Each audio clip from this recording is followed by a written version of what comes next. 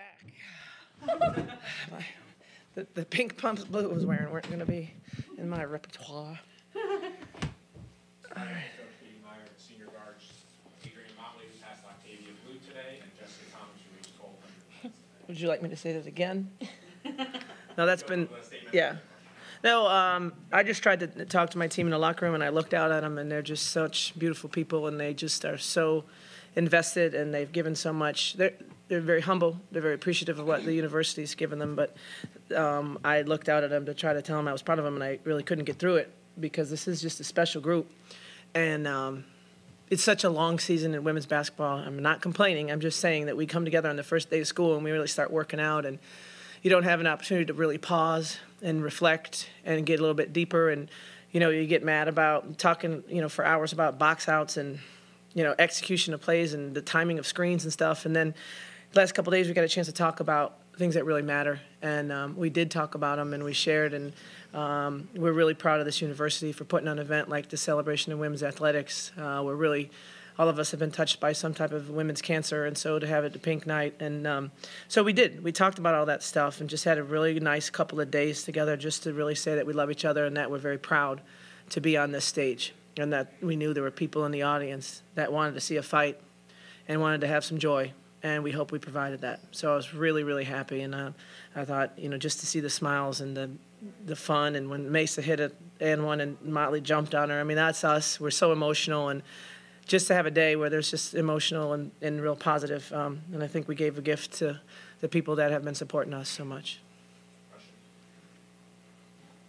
And then in just terms of X's and O's, to have everybody get a chance to play today, yeah. Everybody have that Well, you had Clemson coming in here, and they won 3 of their last 4, and they're beating solid teams and playing very well, and they never quit. So we couldn't even relax, at halftime or whatever. So I thought the third quarter by these two was just pretty much perfect. Like, we wanted to have some fun tonight, and had we not taken care of business in the third with our defensive effort, then we couldn't have had fun.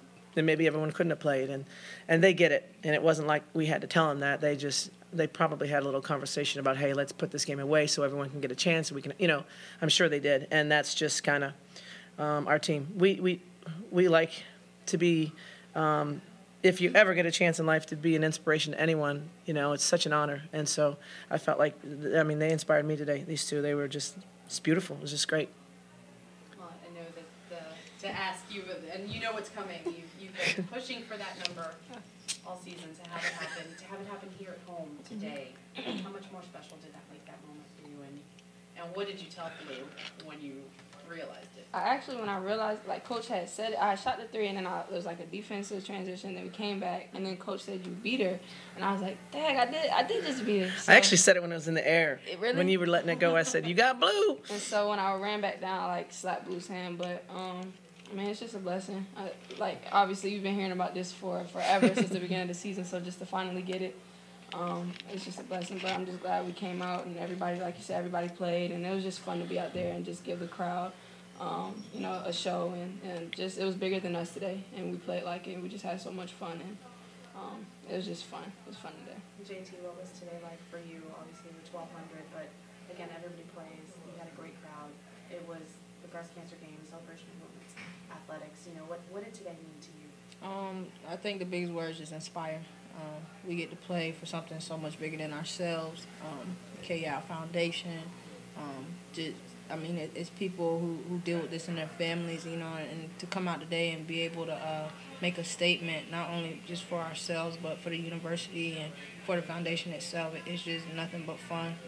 And I think as a team, we played really well and showed just great character of what it meant to play with this pink on.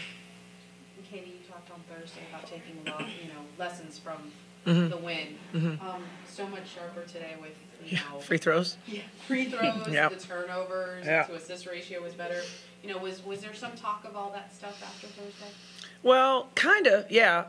There was. We were going to fix things. We had 2 shots at film of watching that game, so we actually watched the last 4 minutes, and we don't watch all of our mistakes a lot, but it was a couple days before the game we had a chance to really sit and talk through it, and it wasn't like anybody was surprised or hiding from it. I mean, we were like, yeah. I mean, we checked out. We were up 15 with 2 minutes to go, and we mentally checked out. So today was all about keeping focus and making sure. And, you know, people playing and getting their opportunities to play. We tried different lineups. You know, I said, okay, let's pretend Jessica and Adrienne are, you know, in foul trouble when we're in an NCAA game. So we're going to sit them down. We got Laura in there with Kiki and Gia. I mean, we were pretending things. We were trying to get scenarios ready because we had a little bit of a cushion.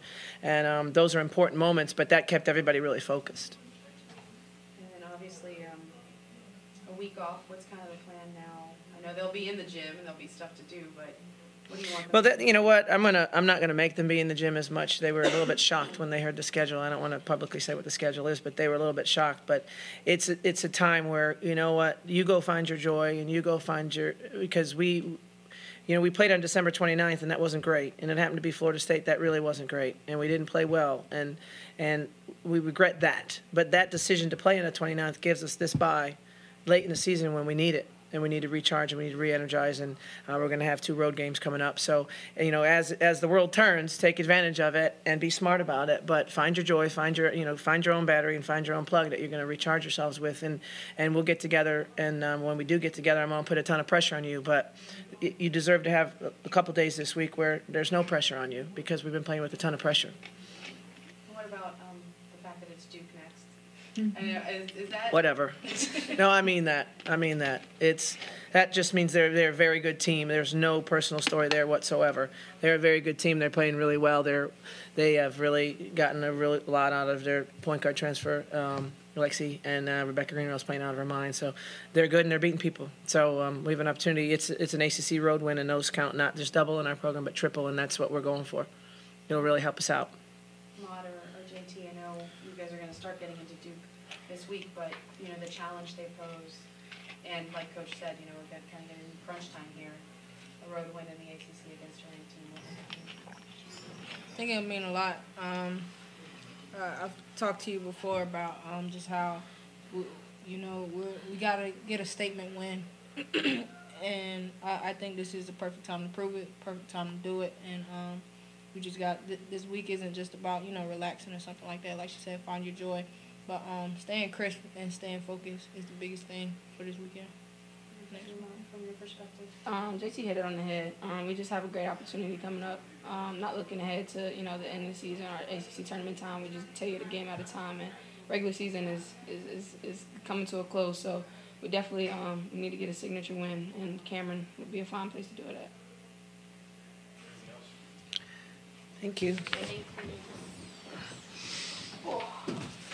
congratulations. Yeah.